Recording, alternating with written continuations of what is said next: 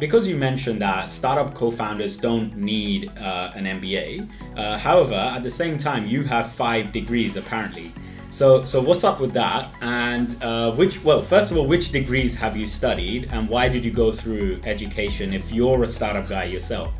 So first of all, I need to mention that I think I'm a rare example of the person who was initially trained as an IT guy, because my first degree in my hometown in Samara, which I really love, was in information systems and technologies. So like I get trained how to code, even on assembler. So that like I haven't coded for ages, but like I know how to like write code. My second degree was actually being a translator in a professional sphere. Effectively, it's like me being able to speak proper English. I would question how proper it is, but this is another question. And like you should understand that I got really 4 degrees, and like MBA is my 5th education, but my first 2 degrees were, let's say, like in the same time. So like I did my information system technologies part in the mornings and my translator thing in the evenings. Then I have dual diploma in masters. Like my masters was, I spent 1 year in Moscow in the Higher School of Economics, and my degree was in e-business, like e-commerce business. And I spent another year in Vienna in German word attention, Fachhochschule Technikum Wien, which is the University of Applied Sciences, Vienna, and my degree was Information Systems Management. So I think, as I told you in the beginning, I'm a rare example of a person who actually trained to be an IT guy, then trained to be a management in IT, and I'm still doing more or less the same. And it took me literally the same amount of time that took one person to do bachelor and masters on average. But like I think I'm very good in studying. So let's see, I understand how to invest the least possible time into studies but still pass. So I got 0 diplomas with distinction, and as many of my group mates are aware, I always ask the lecturers about how to get over 40, which is like pass in the exam, but still, like as I mentioned before to you, my least mark is 48. By the way, I have no idea why people shy about their marks, because like I think that's okay, because like I never judge people based on their school performance, because I think it's very douchebag if you ask me, because the people are people first, and I try to evaluate others first of all based on their actions, not what they say, and definitely not based on their school performance, which is useless. And there's probably not so much of a correlation between the grades that people get and how they would actually perform in that setting. From that, it sounds like you've put a greater emphasis on learning rather than, degrees themselves. Do you value the MBA now that you almost are an alumni of this university? By that question, what I mean is, do you value the education that you received from your MBA, or is it the learnings that you received?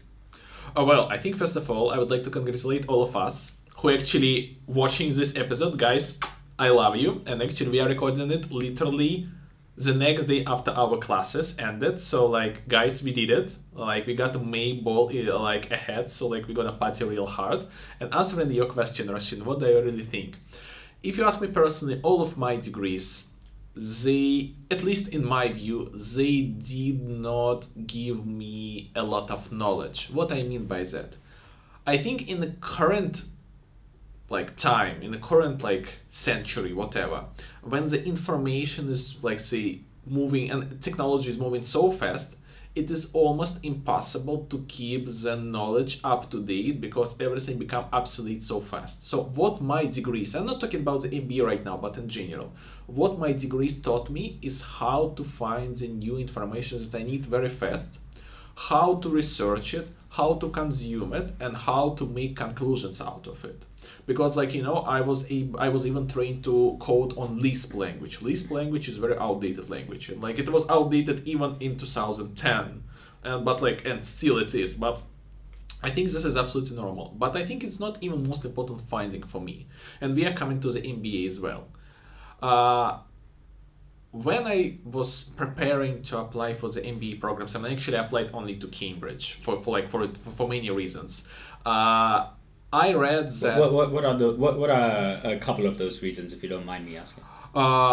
I think there's like a whole different story how I was lucky to attend the last in-person open day in Cambridge back then in February 2020. So here is like, I will tell you the story because I think this is hilarious, and I think I told to many people, but not all of them. So we've got an open lecture as a part of the open day on strategy with Lionel. And there was a part of the lecture when he asked the group of people who were like very like, you know, like in the suits, because like we have like an open day for the MBA, like they're very serious. And he asked a question like, guys, what do you think needs to be done in order to win a NASCAR race? You know, like this race is like when you're like making rounds, I suppose, literally making circles. And like was complete silence. And I'm a huge fan of South Park. I have seen all of the episodes at least 2 or 3 times. And there is a separate episode in South Park, which name is Poor and Stupid, with the idea that in order to win a NASCAR race, you have to be A, poor, B, stupid. And that's all.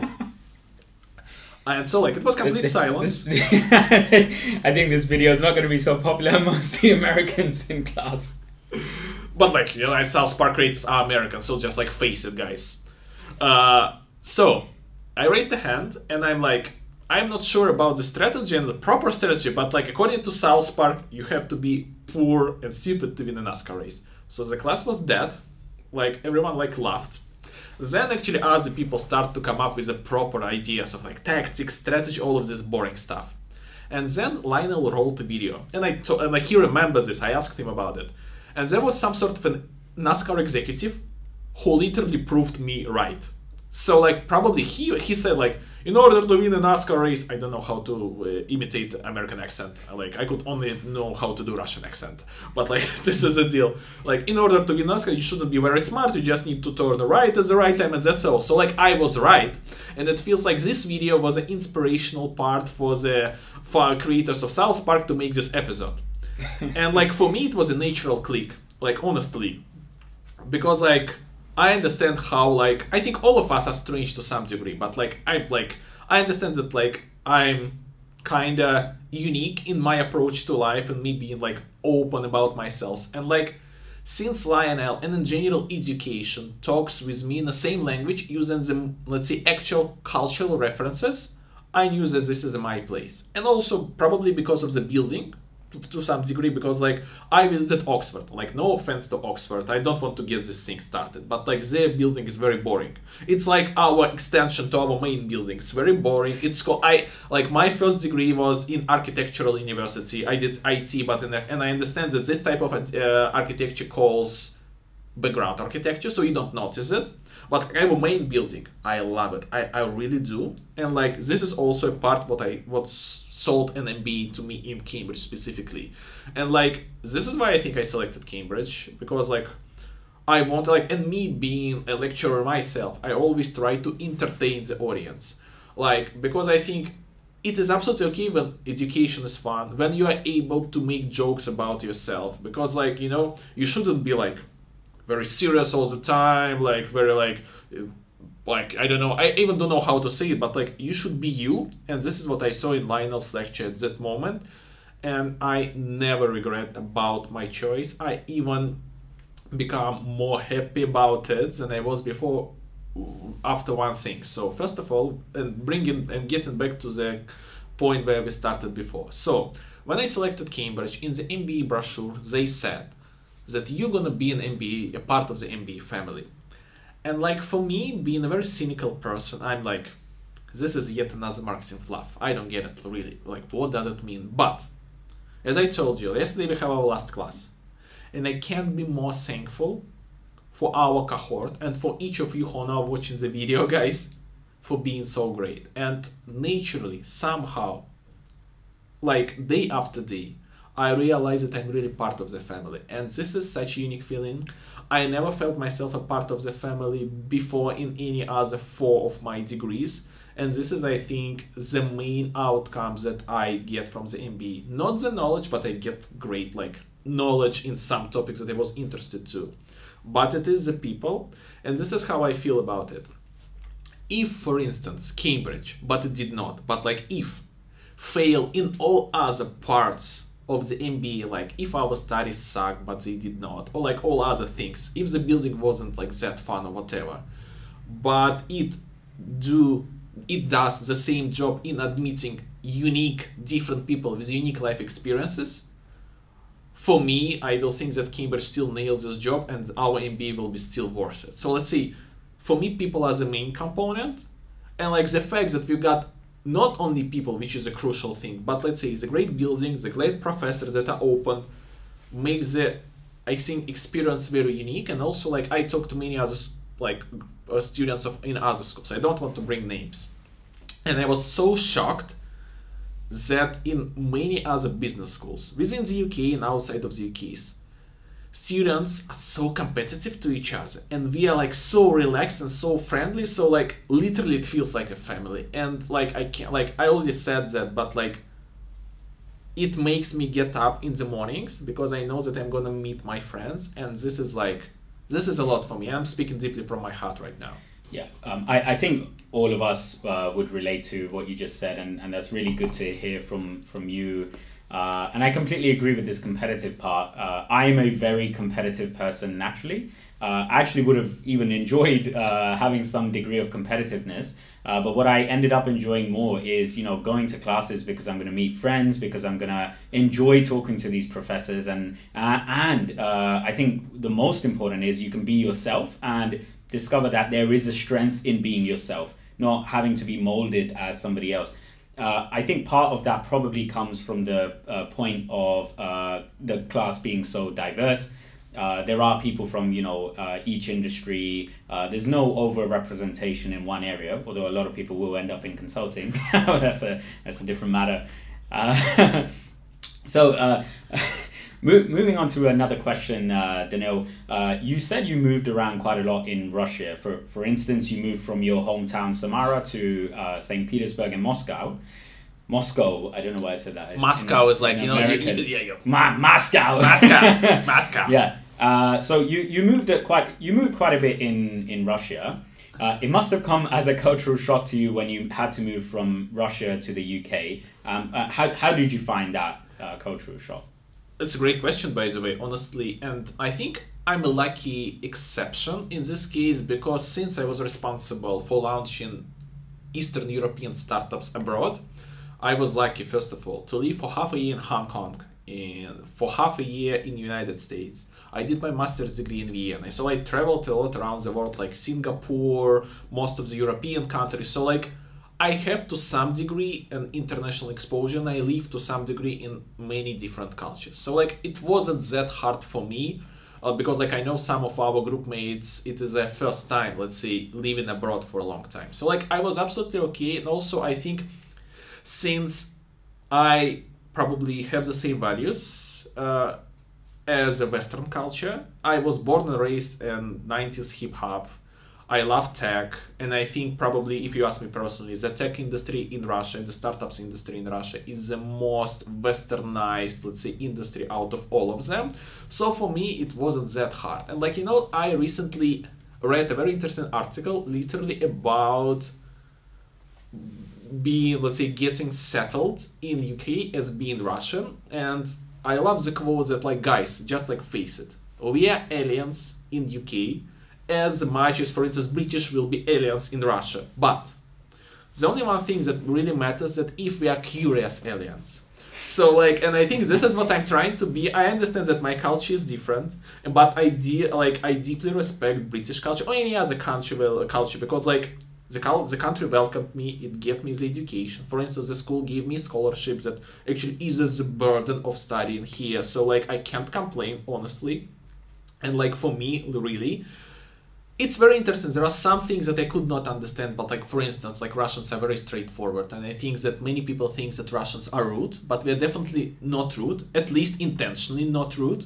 But we could be rude unintentionally, but this is a different thing. But we're definitely straightforward, and it's hard for me to get used to this culture of small talks. And also, like, I think many conversations are very superficial, and they're intentionally superficial because people are very, like, protective about their personal borders, which is not the case in Russia. Because let's say if we are friends, we are really friends. We are talk about, let's say, real shit, like, you know, about the life. And but by the way, once you pass, let's say, this barrier of get to know the person, like, and meeting with him for like couple coffees or something, you really get into this relationships that I really understand when you are able to talk about the things that really matters for you and for the person in life. But like in Russia, you simply skip the step.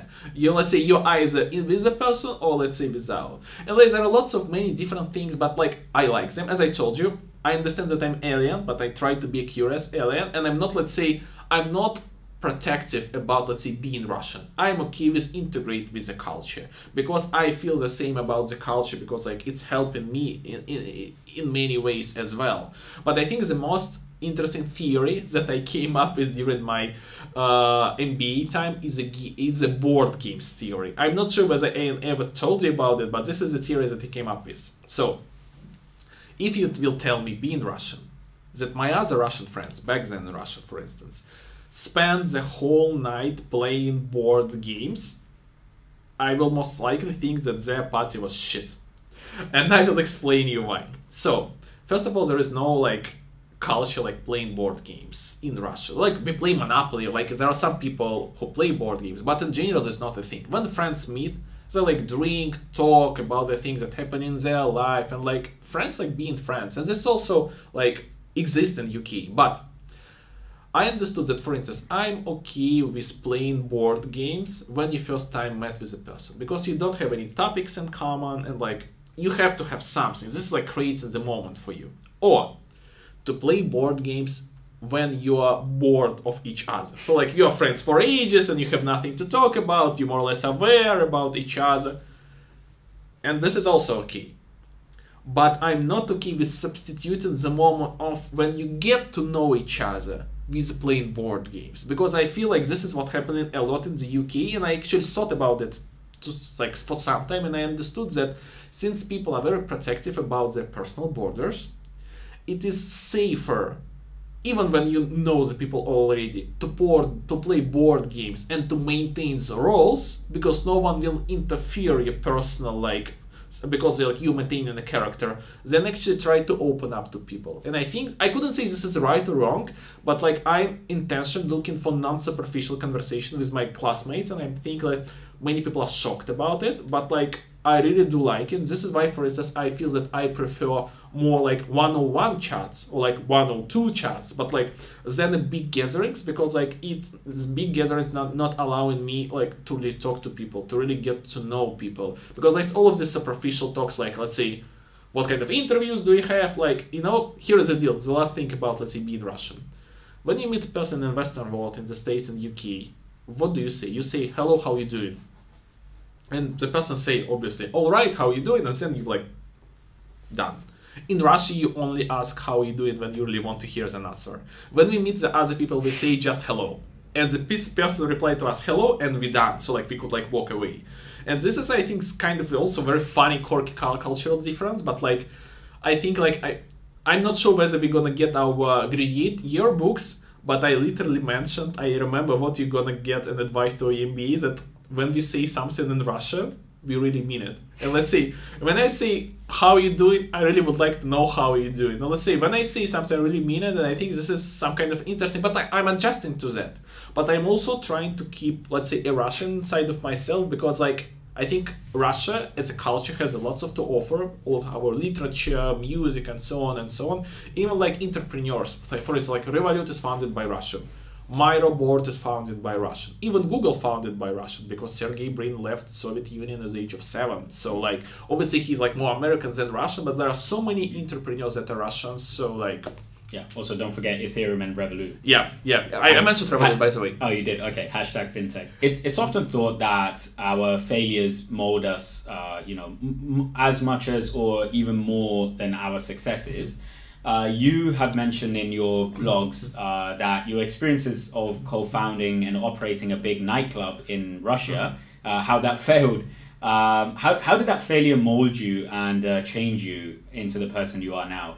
Well, I'm very glad that you bring it, because like I think I barely told anyone about my past. So everyone is aware that I'm a tech guy, but no one is, not like no one, but like only a few people are aware, because like, you know, it's like, it was so long time ago. It's like literally more than 10 years ago, but like really, at the age of 19, I was a part of the founding team, and we opened 1,400 square meters nightclub in my hometown Samara, which is hilarious, and we even got a strip bar in it, 2-floor strip bar, by the way. And this is like, I think, very funky, but like the real thing is that I think from the age of 17 to the age of 19, I was a club promoter. We even recorded some songs. So guys, if you're curious to hear the songs that we recorded, just like message me.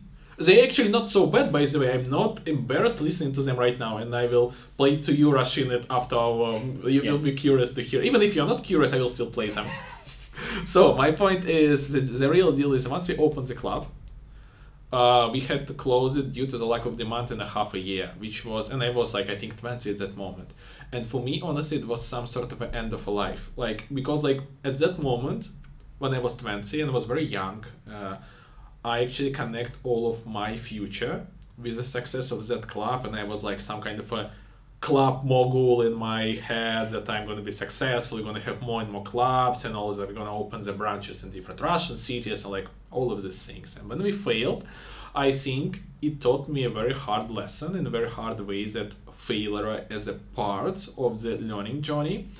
And like, actually, you know, I'm smiling a bit right now, but it was very fierce back then because I thought that I'm done with the life. Like, you know, I'm 20 and like nothing gonna happen better than that in my life. Obviously I was wrong, but like tell me than that, I won't believe it. So like it actually, and also probably my skills that I'm good at learning helped me to actually had a good degrees in my Samara University, and it allowed me to get into the best, actually this is the best Russian university in Moscow, to the master's degree, and from that I think my tech career started. So like, I don't know, I don't have any advices. I think you simply have to go through some shit in your life to really appreciate what you are given by the life, and really be able to look back and to learn from your mistakes, because unfortunately, I really think so. We are not always learn from mistakes from others. Yeah. Yeah. So from your story, it sounds like you chose to not continue down that route of becoming a nightclub mogul, and you actually chose to pivot and go into a completely different career. Based on my understanding of your beliefs so far, where you should accept failure and learn from it, you actually chose to pivot away from that. Would you say that is generally a good strategy? And how do you decide as a co-founder that maybe this isn't the industry for you and there's something else out there? To be fair with you, it happens like naturally. You know, it's by the way, it's a very great question. So like, I think 2 years ago, it was my first time when I taught postgraduates. Before that, I taught only executives or like other startup founders. And I remember the guys in the master's degree, they were like in their 20s, like 20 or 21. And they asked me like, Daniil, how to be as much successful in life as you are? First of all, I don't think that I'm successful, but this is another topic. But still, like, and I feel that people right now are so concerned about their future, whom they should be, how to make the right choices now, not to regret them in the future. And they ended up with making no choices at all because they're paralyzed by these thoughts. Like really, because people are really care about the future. And like, some sort of an idea of postponing the life, that something will happen in the future if I will sacrifice right now. And I think this is completely wrong. So answering your question on the actually how I did that, this is how it was. I was tech geek from the beginning. I love tech since my childhood. I earned my first money from, I don't know, selling the games for PlayStation Portable. So like, and it was back then in my 9th grade or like 8th grade or something like that. So like, tech was always in my life. And like, this is how, as I remember, this is how it was. I decided that probably I need to go to Moscow for a better education. And then actually how I get into the tech. So the Higher School for Economics has some sort of, it called winter school. They invite the prospective admits to the 1 week outside of Moscow to tell them more about the school, about the program. And as a part of that, there was a startup competition, a pitch competition. And the judge was a graduate of that program. And I won this competition, and he offered me a job. And this was Fibro, the virtual reality headset. So this is how it happens naturally. If you ask me personally, did I think that if I will go to this winter school, I will find a job? No, of course. But like, this is what I'm trying to do. I'm trying to get the most out of each opportunity that I was given in life. Not to regret when I was old that I didn't pursue it. Yeah, but it also sounds like you have been signing up to quite a lot of things and indirectly following your passion. So although you were coming out of a nightclub industry, but you knew that you were in love with technology and that it was a booming area, and that's probably sounds like what got you to sign up to this competition in technology and ended up getting your job in. Probably, but like to be fair, even in the nightclub, I was responsible for developing mobile app for the nightclub, website for the nightclub. Let's say like even select all of the specification of the computer that our accountants has. So like I was, let's say, despite the fact that it was a nightclub business, I was responsible for much more than that. I was always trying to, let's say, have a tech exist in my life to some degree. So like, and I couldn't say that I'm signing to a lot of things. I'm trying to do very little. By this I mean, let's say, I'm not an overachiever in the sense that I'm trying to pursue everything. But if I, let's say, set a goal, I will do my best to reach it. But like, when I start something, I always try to finish it to get a concrete result that I will be able to relate to. So like, I'm okay with failing. I'm okay with it if it won't work. But like, I would like, let's say, when I'm going to sleep every night, I would like to say to myself that I did everything that I could. I mean, like, not to regret about it, because like, this is, for instance, the MBA thing, because like I saved money. And I was in a place either getting a real estate, like to buy a flat, or to go to the MBA because the price was more or less the same. And like simply I told myself, probably I should give it a try in order not to regret that I did not. And like it turned out that it was a brilliant idea. It's like, to be honest, this is how I feel about it. In the current very unfortunate circumstances, getting an MBA, it's first of all like an immigration on my own terms. Secondly, it feels like winning a lottery ticket without being aware that you bought a ticket in the first place. And finally, Daniil, a very short answer to which city, if you could choose any city around the world, would you choose to do a startup in? If you had the choice of starting fresh and going to any place on the planet.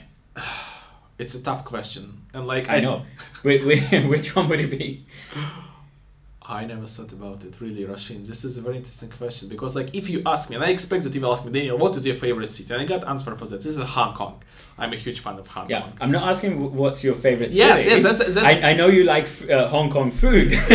This question is specifically related to where would you do a startup if you could choose anything, any place around the world?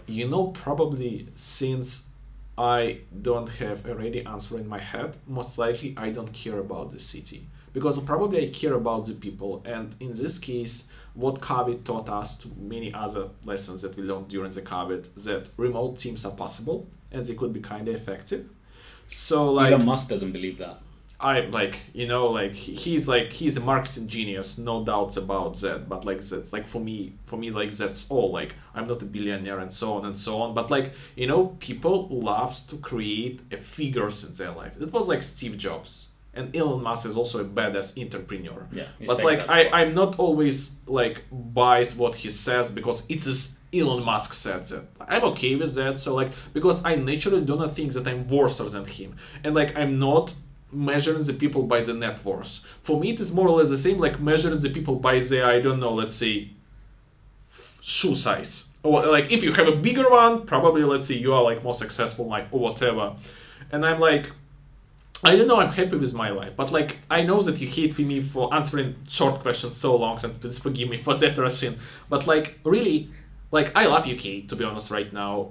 Probably, let's say, it also depends on the size of the business. Probably, for instance, if you have a remote team, it is better to register it, I don't know, in Delaware in States or in Dubai, because you will pay less taxes. But like, this is how I approach the problems. I try to solve the problems as they come, or as we say in Russia, I try to eat this elephant by the slices. So like probably when I will get into the point when I will care about the taxes, then I will get then I will have an answer for you. But like at present, I feel very blessed to be in Cambridge, and I think this is an upright place to start a startup because you are surrounded by the entrepreneurs, and like you are simply, let's say, in the right time, in the right place, because it feels like we are getting into the yet another economical crisis.